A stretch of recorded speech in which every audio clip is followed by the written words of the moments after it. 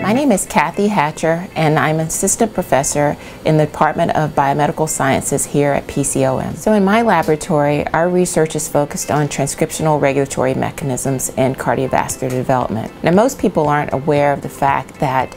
in the United States, nearly 1 out of every 100 babies is born with a congenital heart defect. There are about 1.8 million children and adults living with congenital heart defects, and about 4,000 of those die annually as a result of that. I've been interested in examining how TBX5 transcription factor, which is a master regulator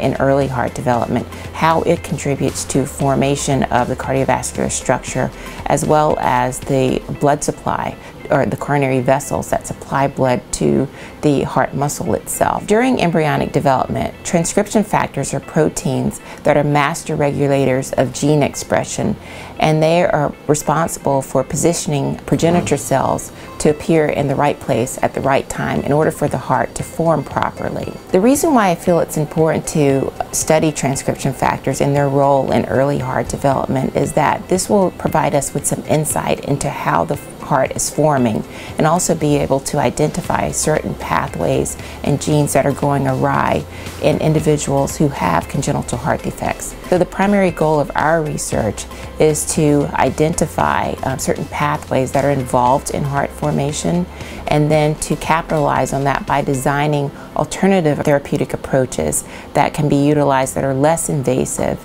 and are able to be used to restore cardiovascular structure back to normal, as well as return cardiovascular function back to normal.